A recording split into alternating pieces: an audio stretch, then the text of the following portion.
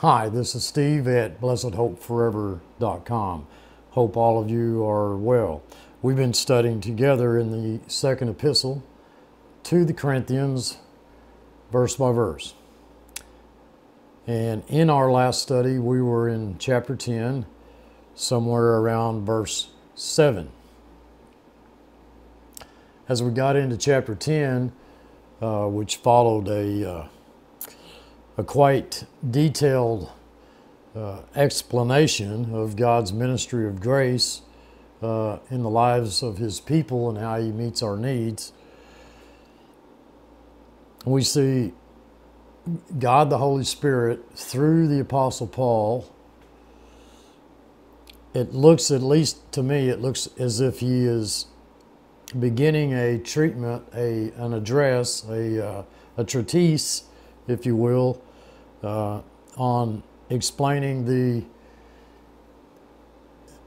importance of God's Word in the lives of those there at Corinth. Now, I'm kind of getting off on the wrong foot here. Here's what I would like to do. I would like for you all to try to imagine, if you can, being born in the first century as a Jew, raised, educated as a Jew, born into the Jewish faith. The church was a mystery. You came to believe that Jesus was the Messiah, or you didn't. And in the early church, there was a mixture of Judaism and Christianity right from the start, naturally so, because Christianity sprung out of Judaism. So here comes this Messiah. Nothing good comes out of Nazareth. And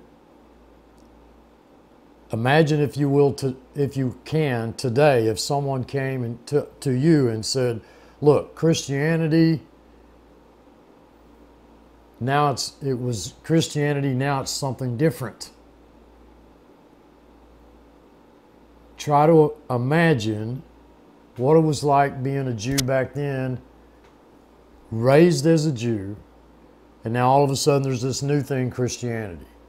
And try and imagine today someone coming to you and saying there's something new besides Christianity. There's always the big question, always has been the big question: who do we believe? Who do we put our trust in? Who do we listen to?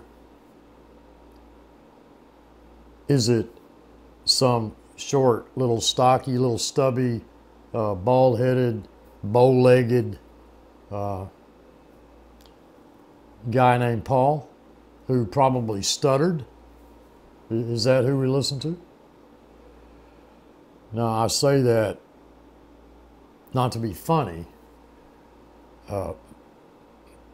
Many credible Bible scholars believe today, in fact, much of modern Christianity today believes that that's what we're going to be looking at here in the text.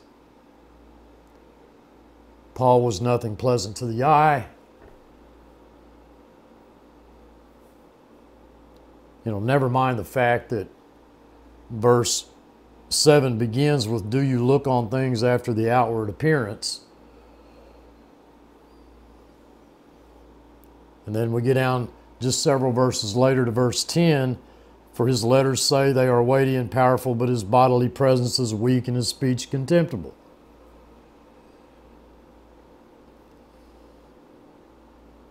I think the text is clearly going to show us that there were those there who didn't understand fully and completely that God had, as the Holy Spirit revealed in previous verses, and to the Corinthians, that God chose Paul to complete the Word of God.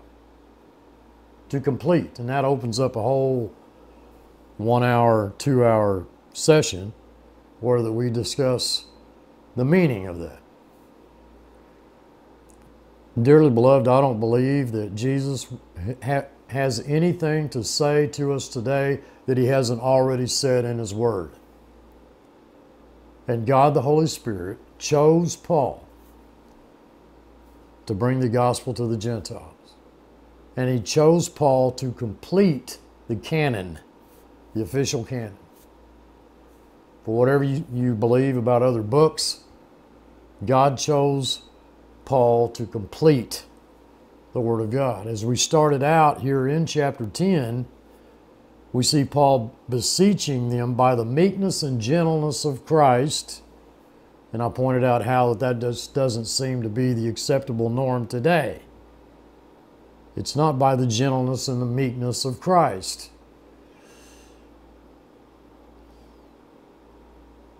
It's by force.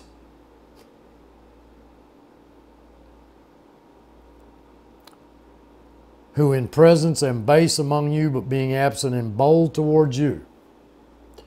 But I beseech you that I may not be bold when I am present with that confidence wherewith I think to be bold against some. Well, who's the some? Which think of us as if we walked according to the flesh. Obviously, there were those who thought Paul was on the wrong path. That if there was anything carnal or fleshly about our relationship with God, it had to be what Paul was preaching. I don't know how many times during the span of the years that I've been a Christian that I've received the same accusation. Many of you, I'm sure, have as well. Well, that's, just, okay, you say we're under grace, Steve. We can just go out and sin all we want. They look at God's grace as carnal. There are Christians who believe, and they're truly Christians. They're God's children, and they look at grace as something, just pure grace, God alone, by faith alone, Christ alone, the Word alone. Well, that's the wrong way to go.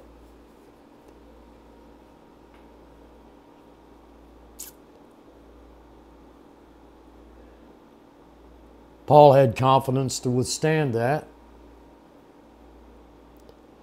And he goes on, as I pointed out, I believe in the previous video, that though we walk in flesh, we live in flesh, we don't war after the flesh. That is the old man, law.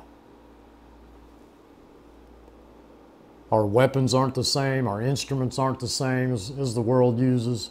That speaks a lot, really heavy, folks, toward the Crusades, all of the military, the militant Christianity, militant Islam, militant any religion that goes at war goes at each other's throats, thinking they're doing God's service.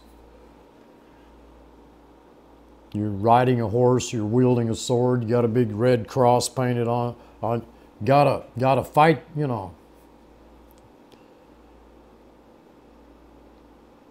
for the right to be a Christian. Folks, we don't walk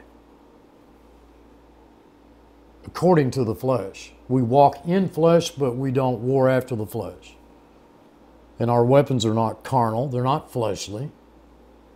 It's not law, but mighty. Grace is mighty. God is mighty. The flesh is not. The flesh is weak.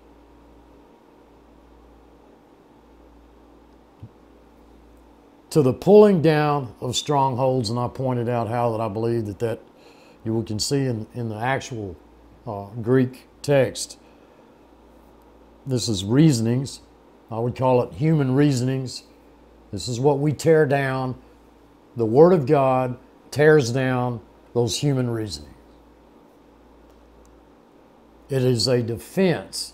God, the Holy Spirit, is defending His Word here as being the source of true life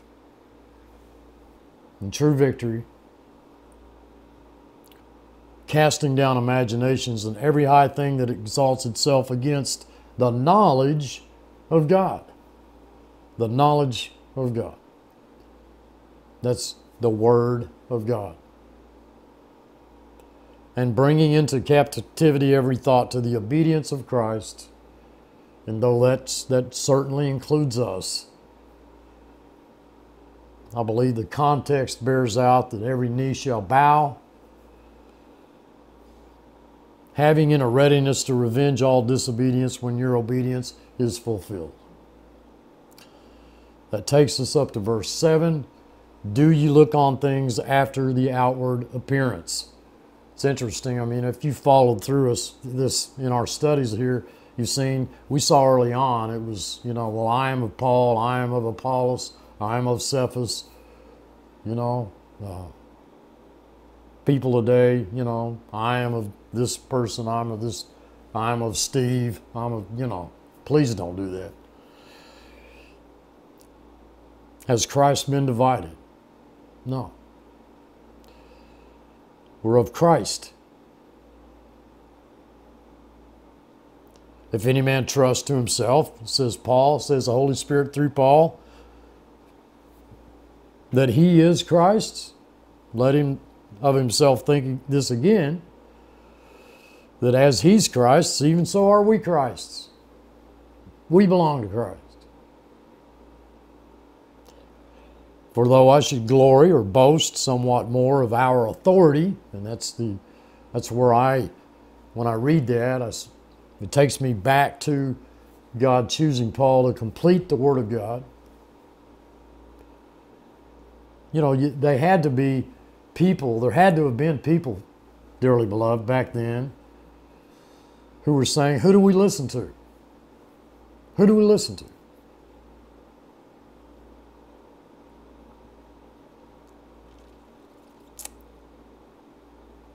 Which the Lord has given us for edification. Edification. And not for your destruction. Paul says, I don't need to be ashamed of that.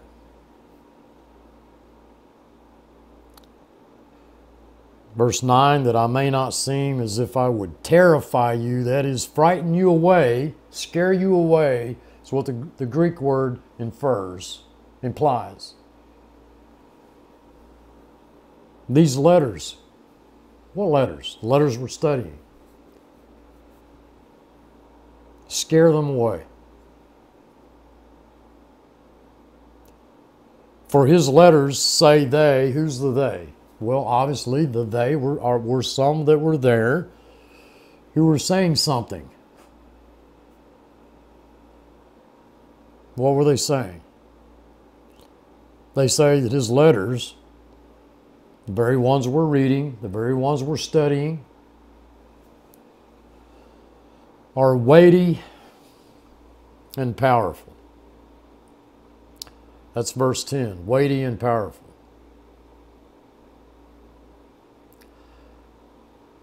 I'm going to zero in on the word weighty here in the original text. The Greek reads, it's barei, it's weighty. These people were saying that Paul's letters were heavy, they were weighty, they were heavy, they were burdensome, they were metaphorically, they were violent, they were oppressive. I'm convinced that that's the thought that the Holy Spirit intends to convey to us here. We're looking at a history lesson, in a sense. We're trying to put ourselves, folks, back there at that time. Listen, dearly beloved, if we just go through Scripture and as we begin reading and we go down through whatever section of Scripture, if all we're going to do is just think about the present application and never think about the context, never think about the historical context, we don't really get the gist of what is being said. We need a picture of what is going on there, and God, the Holy Spirit, is painting a beautiful picture if we take time to look at it. and not read our own prejudices in it or our own presuppositions into it. They thought his letters were weighty, heavy, burdensome,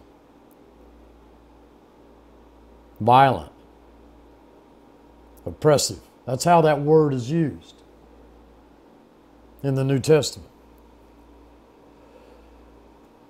Weighty and strong.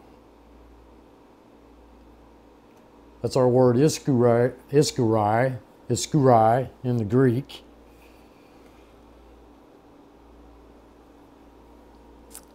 Mighty, powerful.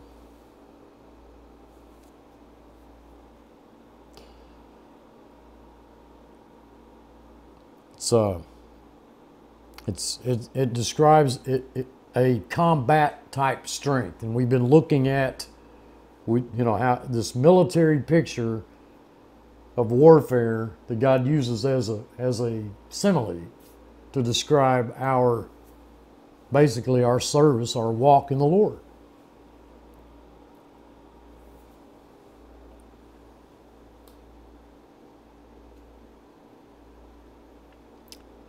Having been ignored, the speech having been ignored is how the Greek reads when we finish off verse 10 here. The presence of the body weak.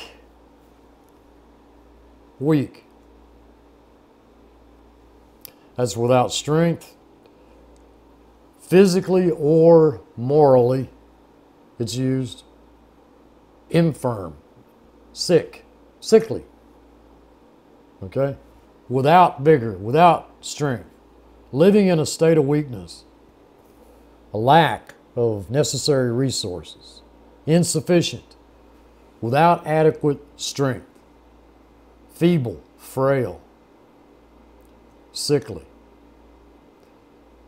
There were some who were saying this concerning Paul.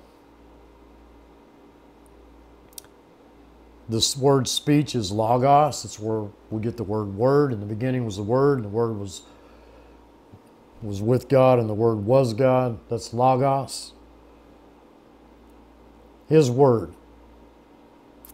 The speech. I have a hard time separating God's word from that word logos there. Having been ignored is really literally what the Greek says. To despise, treat with contempt. To set it not, ignore, despise. So basically, in a nutshell, well, here's the two positions. If you want to take the well-traveled road here, then what we're looking at is a short, stubby, bald-headed, bow-legged, sickly kind of a guy who stuttered or had some speech defect. And that seems kind of odd to me. It took me a while to see this, but it seems kind of odd that most of the commentators that I read would take it from the physical outward appearance standpoint when verse 7 says, do you look on things after the outward appearance? And then we're going to get down here to verse 10, and we're going to think that what the Holy Spirit is telling us is that the problem that they had with Paul was physical. It had to do with outward appearances. Perhaps so. I'm not saying that that's not the case. I don't see that. I think that there were those there who were saying, look, Paul, what you're teaching is carnal.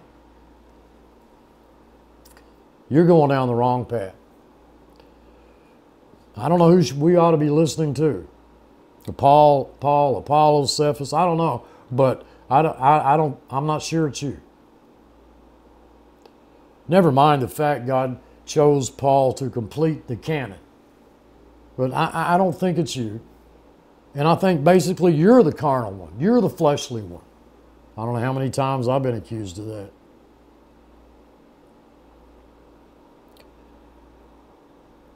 Paul doesn't want to frighten them away by these letters. He didn't want to terrify them by these letters. Because, you know, there were some there who were saying, obviously, the text makes it clear, there were some who were saying that these are, man, his word is kind of hard, kind of rough, kind of hard to take.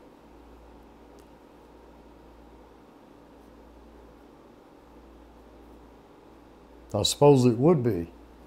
You know, if you're a Jew, you've been raised as a Jew, you're a Jewish Christian, you come to believe in the Messiah, but you got to throw out all, we're no longer under law, but we're under grace now. Man, I don't know about that, Paul. I mean, I'm not so sure about that. Got to be something wrong here. You know, I mean, sure, you were a Pharisee of Pharisees. Yeah, you could probably quote the first 5 books of the Bible forward and backwards, but doesn't mean you can't go off the rails here. Yeah, you may have some notoriety, some credibility, some, you know, you may be well known to many, but I think we're looking at the content of what Paul was preaching, which was the Word of God, and the weakness that's associated with that, because we don't war according to the flesh, even though we live in the flesh. We don't use those same weapons of warfare, the same tactics, the same instruments. The words, there's instruments. His presence is weak. Who's this guy? What was it they said of our Lord? Nothing good comes out of Nazareth. And his speech, contemptible.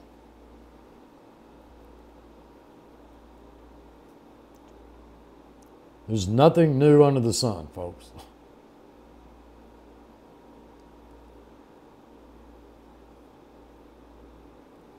If we keep it in context, we're not going back and looking at a group of believers there at Corinth, in or around Corinth, or some of the other churches familiar with the Christians at Corinth, or just the general public, you know, population at large, just every believer, every believer who believed in Christ.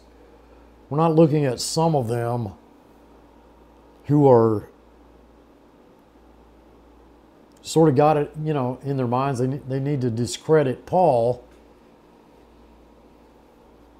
because of how he looks or how he talks. And by that I mean not the content of what he's saying, but the way that he's saying. You know, maybe he stuttered. Maybe he had some kind of a speech defect. Granted, Paul went through a lot of hardships. We all know what those were. It is quite possible. I'm not suggesting that Paul wasn't infirm in some way. I'm not suggesting that he wasn't sickly.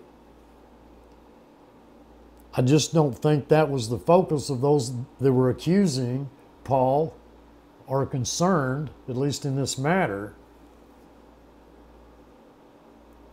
about the word that was being spoken.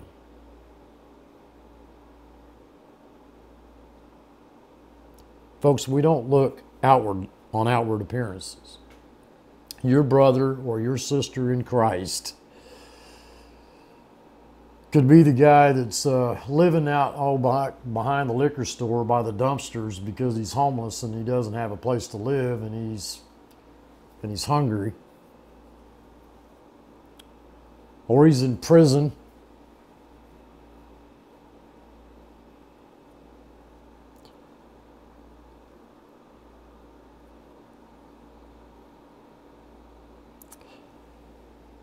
Those are outward appearances for sure, but we don't look on outward appearances when it comes to judging one another as far as whether they seem to be kind of making the cut here.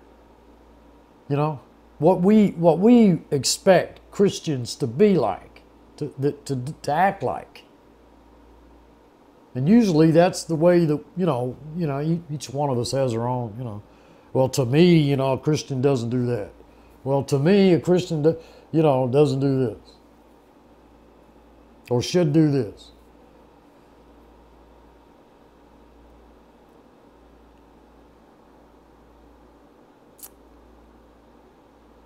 There's nothing fleshly about any of this. None of it.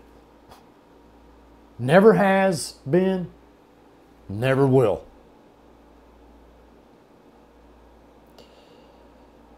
Flesh in the New Testament, unless it is used in the sense of this clay vessel that I've been given, that I live in. You know, where you pinch yourself, that, is law, means law. Flesh is law. We don't operate, we don't function according to the flesh. If you're going to judge anything, if you're out there wondering, who do I listen to?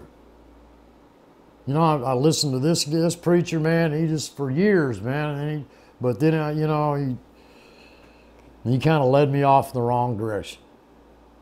Now I'm looking for someone else to tell me what the truth is. You would not believe the number of Christians today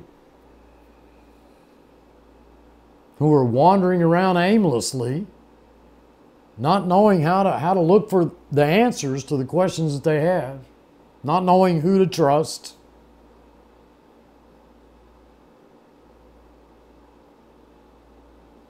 I think it's an enormously sad thing, I always have, that God's Word is so neglected. It's our only source of strength, of faith.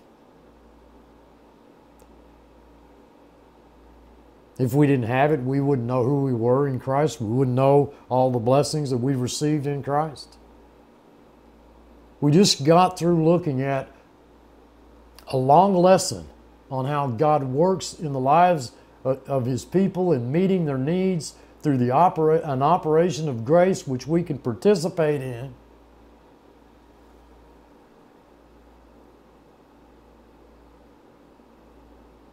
Where that we give, we serve, we work, we worship, we function for in whatever capacity for the betterment of, for the growth of the body of Christ. And we do it, why? Why? To accomplish some goal. No. You may never accomplish that goal. To save souls. No. If you're going to the mission field to save souls, don't go. If you're going because you love Him, go. By all means, go. Give as your heart has, in your heart, God has put it in your heart to give. As often and however often, however much, as you've purposed in your own heart. It's a ministry that meets both the needs of the one who gives, as well as the one that receives. There was something lacking in the lives of both, and God met that, and it was by grace. Why wouldn't God the Holy Spirit begin a treatment here, a section, a portion of His Word, where that He's coming to the defense of His own Word and the effectiveness that it has to bring down mighty strongholds. All of those human reason, all of that logic, those thoughts of human reasoning, in which anything that would go contrary to the Word of God.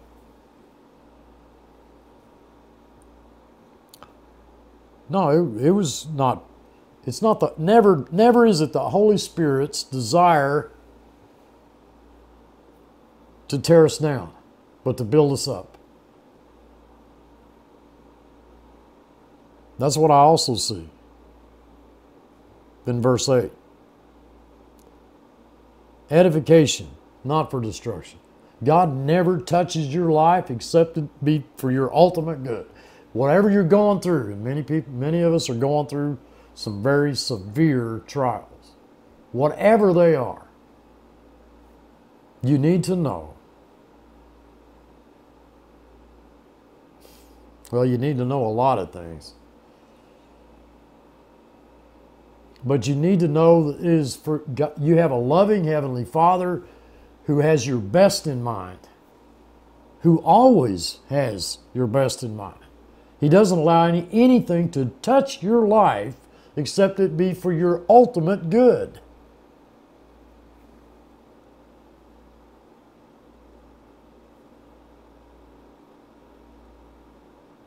And if you're that prodigal son who's gone off in a far country, wasted his inheritance, you know how the story ends, folks.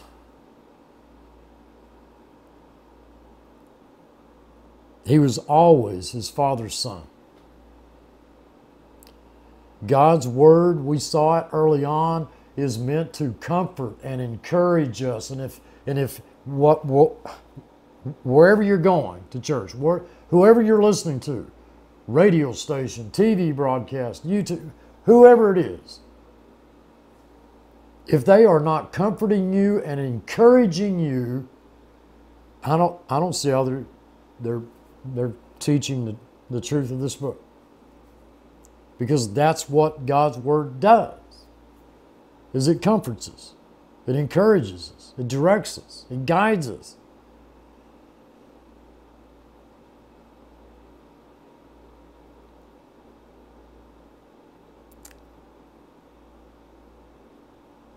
First and Second Corinthians, dearly beloved, is beyond marvelous. I mean, as far as the, just the content of these two epistles go. Right from the outset, we saw that God is presenting to us a group of Christians who are the most carnal of anybody.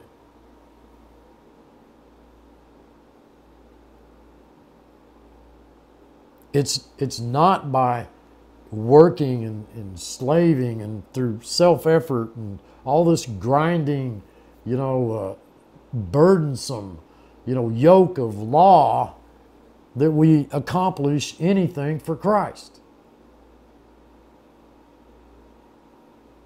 It's interesting how the Lord uses, these metaphors you could call them, but how that you can actually see the progression. We're told to sit, to stand, to walk, to run, and to rest. Now, whether that's I don't believe those are all in succession. It's like, well, we were sitting and then we got up and to stand. Now we're no longer sitting. They all work together. It's kind of like the fruit of the Spirit. If one characteristic of the fruit of the Spirit is not there, none are there. God doesn't offer out, up. He doesn't grant you, little bits of His life piecemeal. It's all or nothing.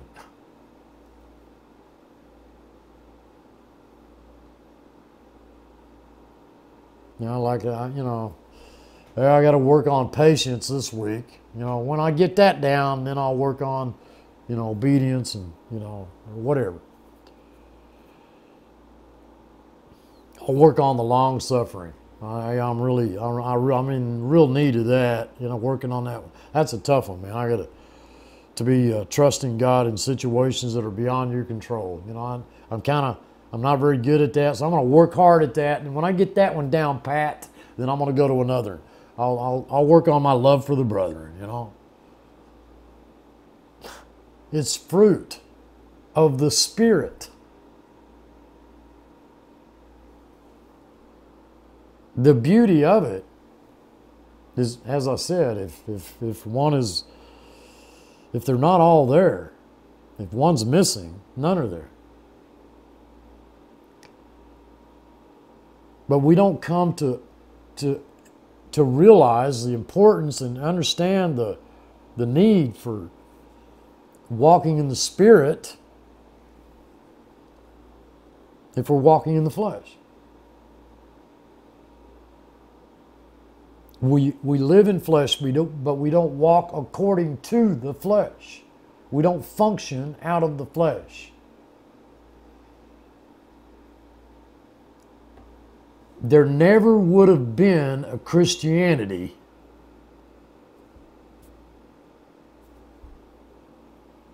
at all if God intended us to walk according to the flesh. Look, I love you all. I truly do. We'll pick up here next time, probably at verse 11. I love you all. I truly do. Rest in Him. Until next time. This is Steve. Thanks for watching.